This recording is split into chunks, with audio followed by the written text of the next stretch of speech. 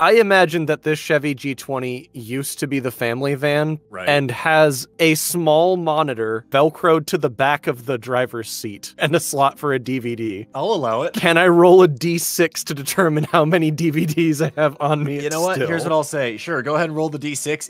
Okay, we got 4. Feel free to write down what 4 of those you want in there. Yes. All right, Lilo and Stitch 2, but not 1. Yeah, not the first one. Why? The weirder they are, the better. Everyone has to have a copy of Shrek.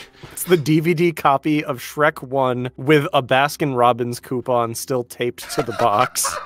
I don't know why, but I also get the vibe. I have, like, Family Guy Volume 3, Disc 3. I'm gonna say yes, but it's scratched. One episode is half playable. Can't get all the way through it before just... How am I going to make this a short? I've decided for the 4th disc. It's Kazam. Oh no!